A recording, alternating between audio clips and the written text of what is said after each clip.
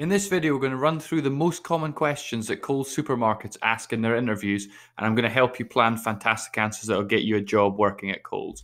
So let's start with a question that Coles really like to ask, and is asked in virtually every single interview.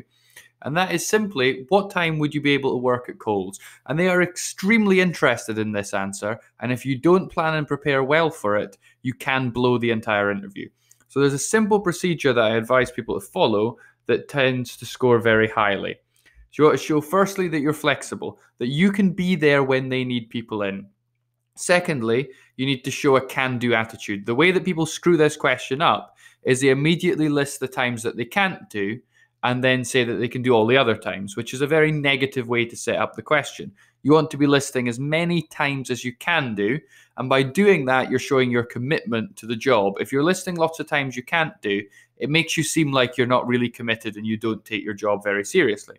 The other trick to be super successful in this question is to talk about certain times that they really like people in. So Coles are really looking out for, one, people who are reliable, and if you can bring any evidence to show that you're reliable, like a reference, that goes a long way. If you can do early starts, so that's when the store is opening, slightly more difficult to get people in at that time. Late finishes, so that's right towards the very end of the closing times. If you're happy to work late, that's great. If you're happy to work weekends, that's another more difficult time to staff because people would rather work Monday to Friday and have the weekend off, but the stores are open, so someone's got to be in there. And if you're going to say in the interview, I'm happy to work weekends, that's going to get the people interested. If you can do school holidays, it's a good thing to mention, but if you can't do it, just simply don't bring it up. Anything that you can't do, you should not be volunteering as an answer, because anything that you give away in terms of times you can't do is going to be used against you. So you're trying to say as many times as you can do as possible and hope they move on to the next question without ever finding out. If, however, they do ask about a time that you can't do, you want to talk about your preferences and then show some flexibility. So, for example, if you got a major commitment on a specific day, could you move it to another day so you would be available for that shift? Would you be happy to do that on an alternate basis or once every so often, but would prefer not to have the shifts fall on that exact day? So you're talking more about preferences than just refusals. Right, moving on to the next question. How would you manage an angry or irate customer? And unfortunately, when working in a supermarket, this is something that is going to happen. So some things you should definitely mention is, one, always stay calm. You should never raise your voice at a customer and you should never shout at them, for example. And you want to convince the person interviewing you that you know that that's not an acceptable way to behave. So you want to be very clear on the fact that you're going to maintain calm regardless what the customer throws at you. You're going to be very professional.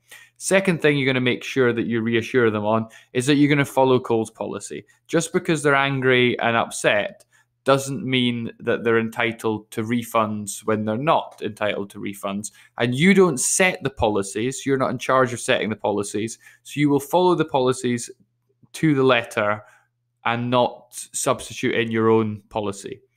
And the last thing that you really need to mention is de-escalation techniques. And if you use the word de-escalation in your answer, that really shows that you know what you're talking about. And de-escalation techniques are just simple techniques for calming situations down. For example, angry and irate customers tend to just be angry because they really want someone to listen to them. And so if you're showing that you're actively listening and trying to help them, it goes a long way to calming them down. Often it's just real frustration about not being heard in their complaint. The other thing you can do is talk softly, talk quietly, never raising your voice. All these come into the de-escalation techniques. So get those three ideas in and you're going to score very highly on this question. So let's move on to question 3, which is, what do you know about Coles? And there's absolutely no point ever going to any interview anywhere without being fully prepared and fully researched. So as a bare minimum, you should have read the Wikipedia page for the company. But then moving beyond that, you need to start fleshing out your answer. So if you look at those circles, the basic one in the middle is things that everyone knows. And you have to know the obvious things. You have to know that Coles is a supermarket, for example. You have to know the really basic things. Then you want to move out to some things that only some people know. And then to make your answer really impressive, Start going into things that only few people would know and only people who've really done their research would know. Things like the Bilo takeover, which happened quite a while ago. Its founding in 1914, using the word George Coles. If you are using that word, it shows that you've actually went out and actively researched. You can talk about them operating in what's called a duopoly with Woolworths. So the two of those dominate the Australian grocery industry. You can talk about how they used to be part of a conglomerate and were spun out from Wesfarmers. Another great tip is make sure you learn all of their private label brands. So know all of the brands that Coles manufactures themselves and how they fit from the value right up to the premium brands that are owned by the company. So make sure you look those up and research all of that. You should be able to talk at length about the company. My other top tip is just to read the annual report of the company, because there is more information in there than you would ever believe. It tells you absolutely everything you could ever reasonably want to know for preparing for an interview. And simply mentioning that you've read that is very, very impressive. So let's move on to question 4. Why do you want to work for Coles? This is another question that is very, very interesting to the employer. They really want to know the answer to this, and they would like to employ people that genuinely really want to work at Coles, rather than people that haven't really thought about it and just applied for it because it was a job. So some things you should definitely mention is things like, what makes Coles stand out? Why do you prefer Coles to, say, Woolworths? And I'm going to give you some ideas of things you could talk about. Why did you choose grocery? So why do you actually want to work in the grocery sector? Are you interested in food? Do you like working in retail? Have you got some experience working in retail that was very positive? Do you enjoy working with customers? All of these sort of things should come into your answer. Think about what you're doing every day and what your interests are. Progression and training, lots of opportunities available to move up levels, to take on some management responsibility, and you could talk about why you're very interested in that. But the most important thing is, while you're giving your answer, to be enthusiastic, be smiling, and give the impression that you're really, really passionate about the business, because that's going to make you stand out. Because a lot of people just go through the interview without any enthusiasm and don't seem terribly bothered about working at Coles, for example. Some things you should definitely not mention: they don't care that you live nearby. That's not a valid reason for wanting to work for the company. In practice, it probably is one of the reasons why you're wanting to work at Coles, but it's not one that you bring up in an interview. Anything about needing money, they don't care about. It's not of interest to their business. If you talk about it as a short-term job, just filling in before you start university, or you'd like to go and do something else in the future, that's going to wreck the interview.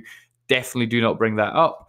And really, anything that doesn't impact Coles' business or isn't really relevant to Coles' business is just not worth mentioning. Focus on what they want to hear and the things that are going to make a difference to their business, and show your interest and enthusiasm.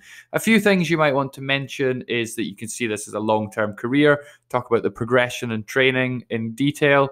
You can look up their corporate social responsibility, find some things that they're doing around corporate social responsibility and how that fits with your personal values. Pick out 2 or 3, and then just talk really passionately about working with customers, because that's what they're all about. They're really interested in people that are going to be passionate about the job and deliver great customer service. And so if you get those ideas in, as many as possible, you should be able to form a really great answer around this slide. So let's look at another question. Tell me about your strengths and weaknesses. And this question you have to prepare for. So the strength is the easier one, and the weakness is the one that can really screw an interview. So I'm going to teach you how to answer both of those.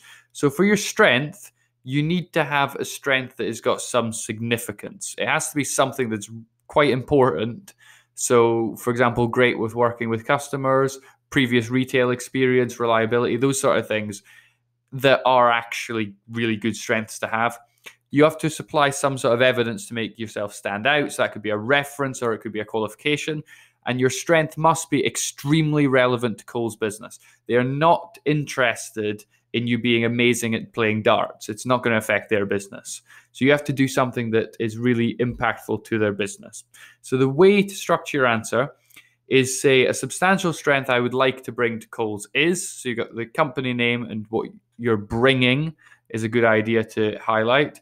This is evidenced by, supply some sort of evidence, because the evidence is what makes your answer stand out as compelling, because it's not just you that thinks it, someone else in the world agrees that you definitely have that strength. And then, lastly, you have to explain why this strength is going to help Coles' business do better. So if you're talking about reliability, you could say this strength will be of use to Coles because Coles needs people in the store to maintain high standards of customer service.